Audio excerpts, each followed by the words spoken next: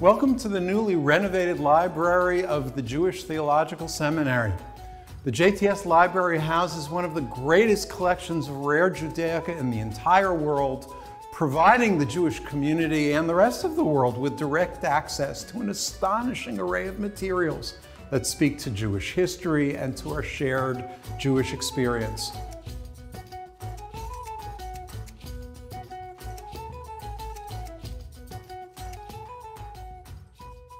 My name is Lynne Avadenka, and I'm a Detroit-based artist who is exhibiting new works at the JTS Library. The title of the exhibition is The Work of Her Hands, the Art of Lynne Avadenka, and the Craft of Jewish Women Printers. When I became interested in learning more about Jewish women printers, I applied for a grant from the Hadassah Brandeis Institute to further my study, and then decided that it was going to be more of an imaginative project because actually there is not that much written about these Jewish women. So since I'm a printmaker and they were printers, I decided to approach it as an artist and bring all of them to life in the prints that I have made.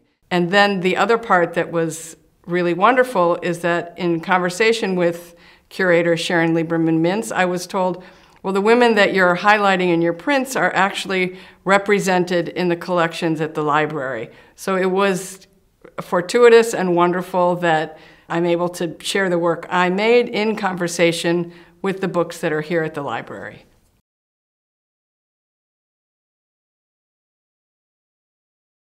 There are two sisters that were very young. One was Ella, who was 9 years old, who set type and put this little message in the colophon at the end of the book saying, I'm 9 years old, and if I make mistakes, please don't get mad at me because I'm only 9 years old.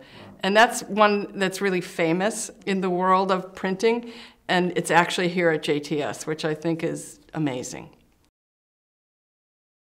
The printing that I've done in this exhibition is relief printing, which means anything that sticks up as at a proper height will take ink and will print.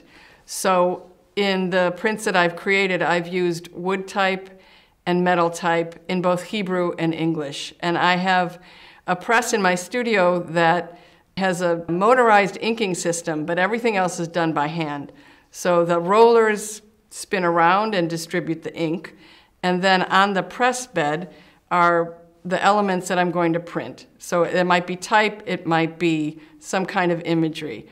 So the rollers go over that first, and a piece of paper travels behind. And as the whole carriage turns, the paper goes over the inked form in the press bed, and that's how an impression is made.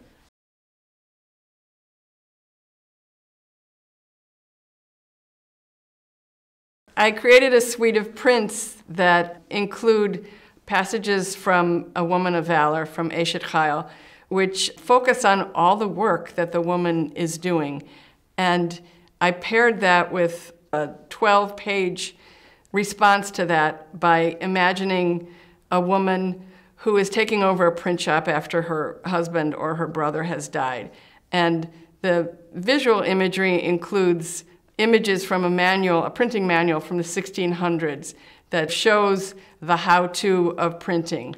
And I've also used my own Hebrew wood type to print that first phrase from Eshet Chayil, which translates as, she works willingly with her hands. So that whole suite is really another kind of conversation with the books that are in the JTS library that we've selected to be part of this exhibition.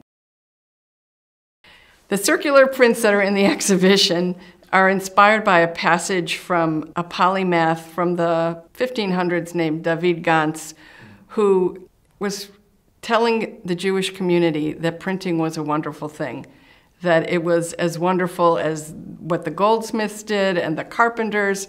And there's a passage in there, and he calls printing a wonderful invention.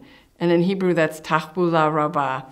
So I set that in type, and you'll find some of that embedded in those circular prints, as well as passages from early colophons. So a colophon is the technical information at the back of a book. But in early printing, it was the name of the printer and where it was printed.